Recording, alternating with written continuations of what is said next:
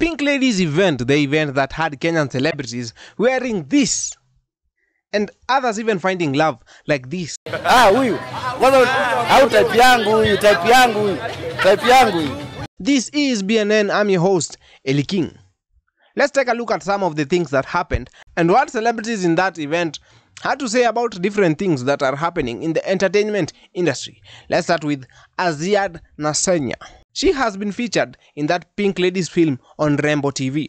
She was interviewed by Vincent Mboya about different things and even made a comment about Akothee being divorced. As you guys remember, Azziad was the bridesmaid in Akothee's wedding. Of course, people expect her to make a comment about the separation between Akothee and Omosh. Especially when you consider Akothee has been making these kinds of comments. Hata afadhali ile mimba ilitoka. Woi ile mimba kama ningeza. Kama. Now let's listen to what Azziad had to say about that. This big wedding you attended of your mom, because she's like your mom, Akothee. Yeah. But later akasema she broke up with her boyfriend. But you didn't see maybe if you have a word for her, your mom. That is mom's story. Yes. So you can't comment on anything. I can't comment. As long as she's happy, I'm happy. I love you so much. Thank you. God bless you. Bye bye. Bye-bye. Thank you so much. Bye. Sawa.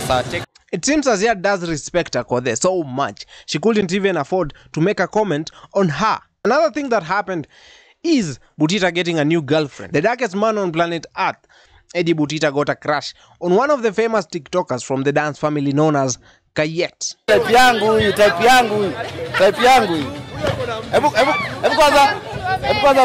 The TikToker who was with her partner alitekwa na minutes bana. Yani having money is nice. The guy just pulled up na akasema huyu ni type yangu, and Kayet akaanza kuwa mshy, and they ended up even exchanging the numbers. Kwa mwambie mtu wako sasa aanze kutafuta maleta enda. 07 wewe save na wenda unipigie. Pesa, sema tu sasa. Na asinipigie. Chukua namba. Asinipigie. Uko na mtu? Tonio, ni wa kweli ama ni wa social media?